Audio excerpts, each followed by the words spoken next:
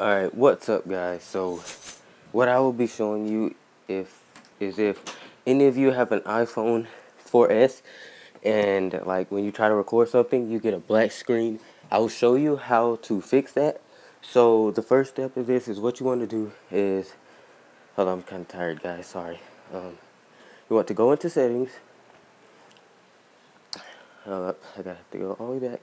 So you want to go into settings, you want to tap general. You want to go down to accessibility.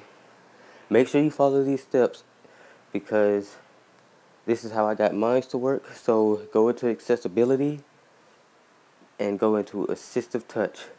Turn assistive touch on and it should work now. The way that you'll know you'll do it correctly is if you see this little circle thing in the corner over here.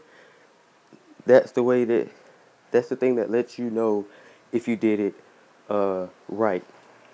But I will show you guys, I will just show you guys that here I'm going into Micromon, and I will stop this video and I will upload another video to show you guys if it worked.